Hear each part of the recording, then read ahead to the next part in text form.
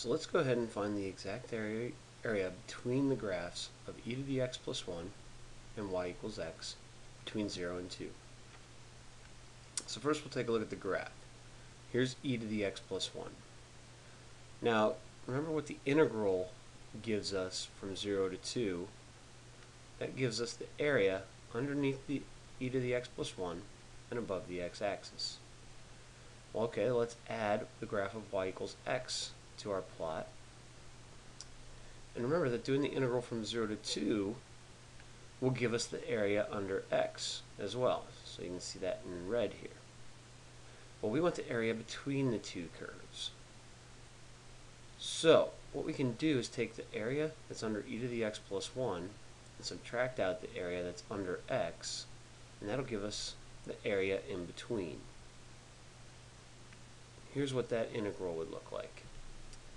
So from 0 to 2, we have the integral to give us the area under e to the x plus 1, and then we're going to subtract out the area under x. Well, since these two integrals have the same limit, we can rewrite them as a single integral.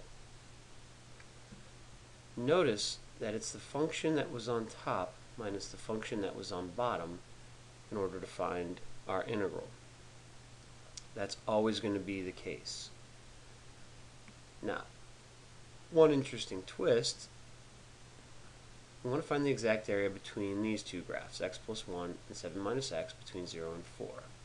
So here's those two graphs graphed together, and if we shade in our area, notice that the function that's on top switches at their point of intersection.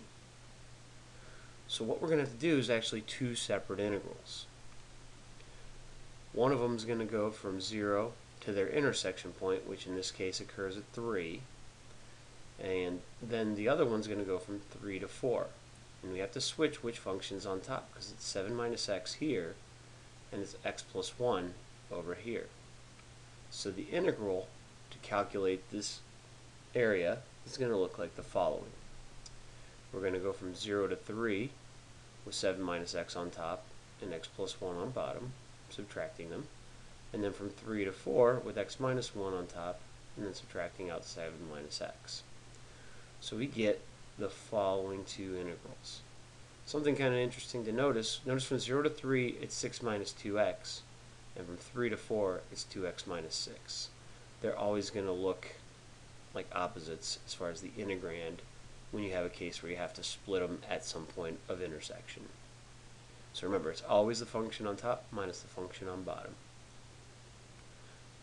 One last thing to show you is if we wanted to find the exact area enclosed by two graphs, for instance x squared and 2 minus x squared, notice in this case we weren't given limits of integration like we were in the last two. Well, let's take a look at the plot. Notice that there actually is an area enclosed by the two graphs. So if we shade that in, we're actually going to get our limits of integration by looking at the intersection points between the two graphs. Now these two happen to intersect at -1 and 1, and we only care about the x values because those will be our limits of integration. So the definite integral calculating this area is going to look like the following. -1 to 1, function on top, 2 minus x squared, minus the function on bottom, x squared, and we can simplify a little bit in this case.